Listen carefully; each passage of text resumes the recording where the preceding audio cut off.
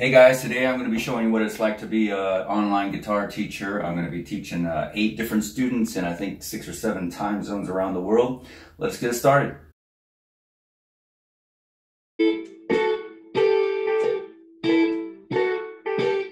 Okay, you got to keep your hand moving in 16th notes.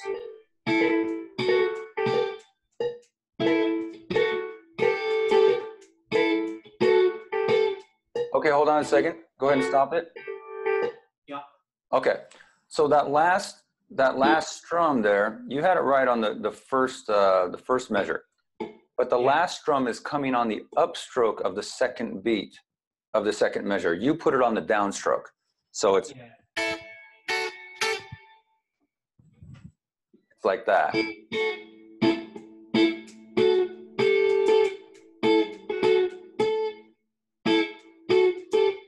Yeah, that's it. Slow it down a little bit.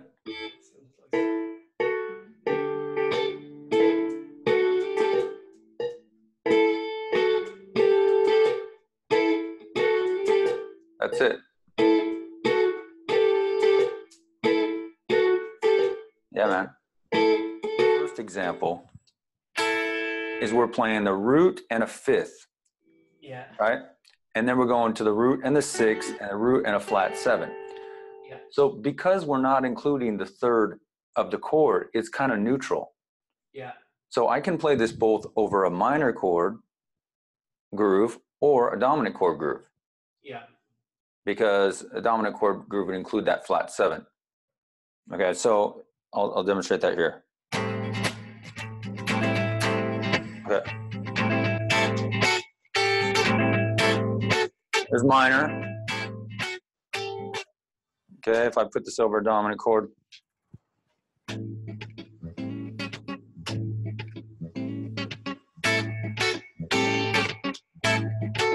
Still works. The B flat over the A chord.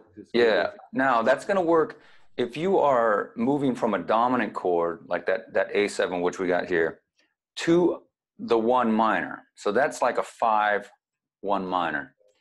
Okay, you can throw in that flat 9. So right now we're working off that A7 arpeggio. So the flat 9 is going to be in a half step above your root. So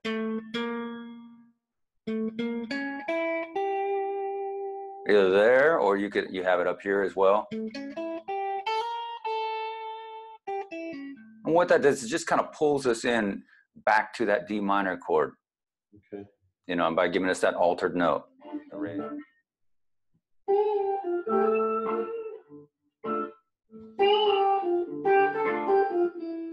Nice.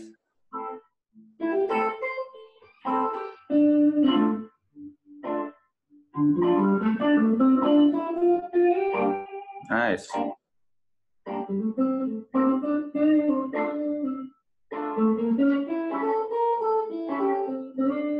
Yeah, man.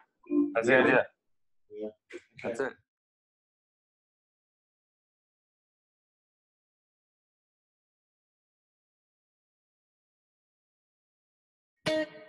Try to put your wrist out a little bit further like this. Now, if you do this and aim for that G string, there really should be no way that you're gonna hit that A string, because I think right now you're kind of, you know, have your wrists a little bit straighter, and when you're coming down, there's going to be a risk of you grabbing that A note, you know, that A string. Okay. If you have it like this and really aim for that G string, especially on the way up. Okay, check this out. On the way up, the pick is going to go away from the strings. If you have it angled, if you have your wrist angled like this a little bit. So there's no possible way that you're going to grab on the upstroke that A string. Okay. You know, it's just not possible. So see how it is like that? I go down, on the way up it comes back out like this. It may seem awkward at first, but see how I got? When you say out, you mean like curved? Yeah. Like this? I mean a little bit of a curve, yeah. So instead of having your forearm and your hand completely in line, I'm bringing my wrist outward a little bit. Yeah. Yeah.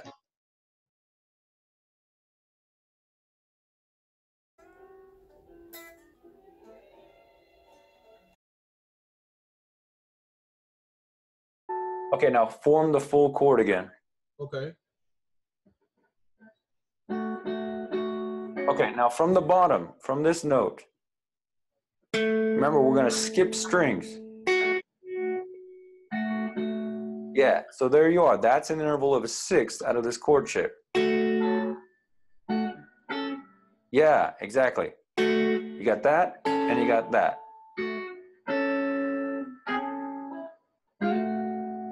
Exactly. So both of these intervals or six are also good to put on that F sharp chord. Okay. Either one. Now this is the same one that we used on the A, right? It's right in that A chord too. Right. So I can go A, slide up to that, and I can stay there for the F sharp minor because it's part of that shape.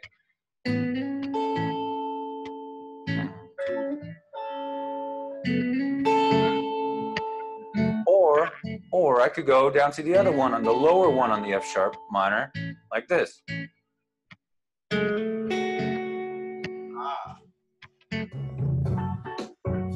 Yeah, those top two.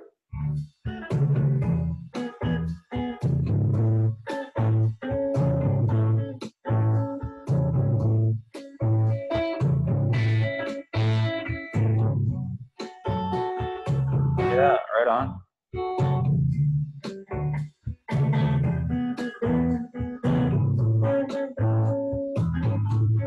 Right on. Okay, great. You're getting the idea. I see the fingering makes a difference. You know, something functioning around a tonal center of G, something like this bass line we did earlier, right? That's going to sound like a G13 chord.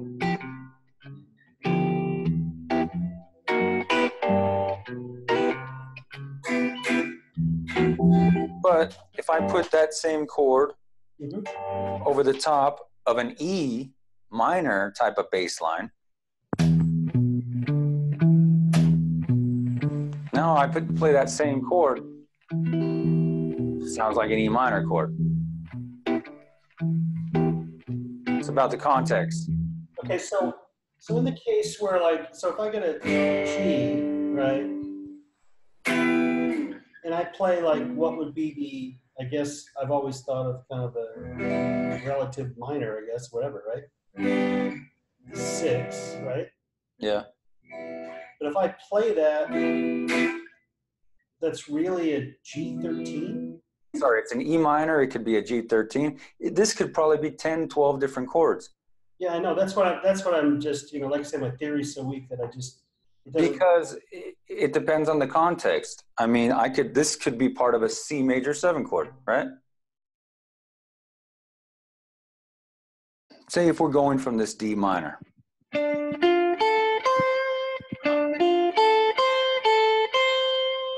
And then you're going to go to the G minor. Right? That's not the root. But then that's part of that.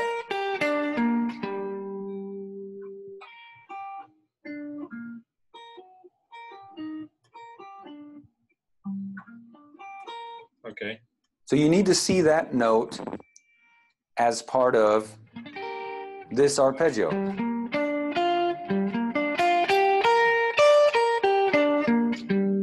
I'm talking about the G minor 7 arpeggio. And I'm not sure. Play that again. So like this one, right?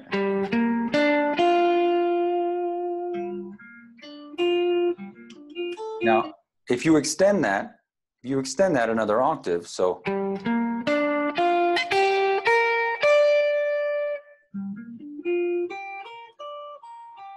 Right. Right.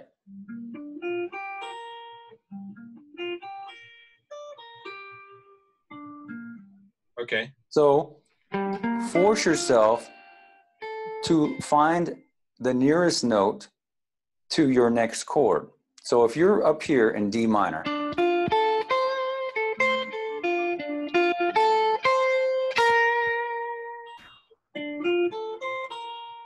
That's the note that would be nearest by the notes that you are on. Right? And you're not having to go back down here. All right, guys, I just finished the day, and I hope that gives you a good idea about what online lessons are all about, what Skype lessons. It's a great way to study. You can do it from home. You can do it in your pajamas or your shorts like I am. Be comfortable. Anyways, if you're interested in getting started with me, there'll be a link in the description below that'll take you to my website where you can get more details about how the lessons work out. Take care.